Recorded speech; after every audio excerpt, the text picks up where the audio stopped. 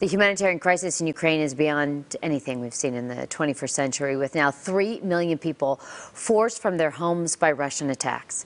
And among all the other tragedies, the war has put the adoption of Ukrainian orphans on hold. Jen Mitchell is a co-founder of Host Orphans Worldwide, here to talk about this heartbreaking development. Thank you so much for being with us this morning. Yes, thank you for having us. Tell me what you're seeing with Host Orphans Worldwide and how this crisis is unfolding at the orphanages and what your organization is trying to do to help. We have a team on the ground currently in Poland. They are meeting the needs of orphanages as they land in Poland.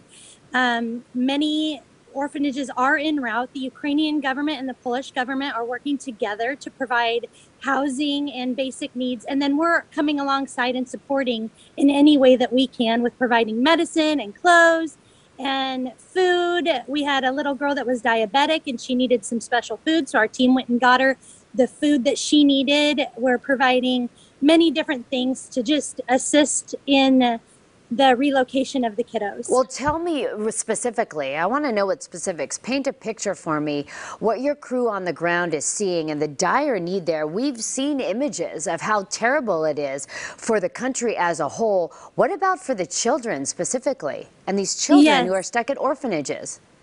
Yes, the kids, they have had some pretty traumatizing travel to get out of the country. It's not just jumping on a train and leaving the country. They're coming under fire and they're seeing war. The kids are seeing trauma and it is affecting them. And so the kids are strong. As they're landing, they're putting on tough smiles. But you can see in their eyes that they're tired and they're hurting. You've adopted 3 children from Ukraine yourself, a mom of 8 now, and you're in the process of adopting another one. What were the obstacles that you had to face before, and how more so now with this 12-year-old that you're trying to adopt?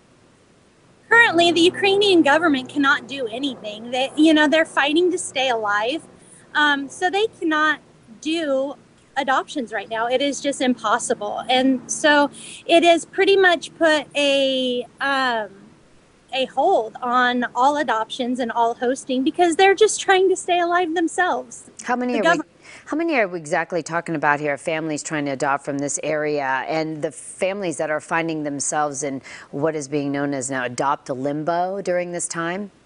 Yes, we have about 86 kids in our program that are headed for adoption.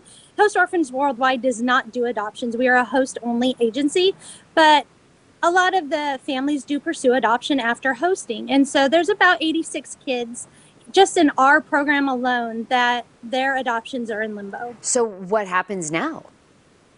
It is going to be a wait-and-see game.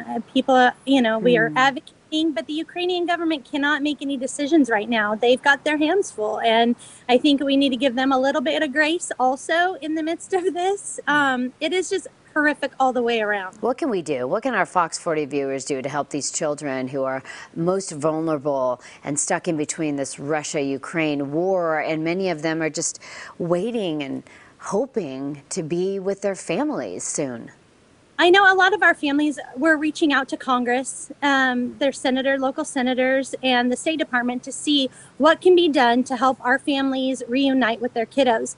But the human trafficking right now it is happening along the Polish borders, and so they have to protect the children more so now than ever. So things are pretty tight with even getting in and seeing the kids. Our team has faced, just having to be completely serving, dropping stuff off because they're having to protect the kids. Because in the world that we live in, human trafficking is a huge, horrific problem. Jen Mitchell, co-founder of Host Orphans Worldwide, coming to us from Crestwell, Oregon this morning. Thank you for being with us and for what you're doing and for your organization. And we pray for your family, and hopefully your 12-year-old will be in your arms soon. Take care. Thank you so much. Absolutely.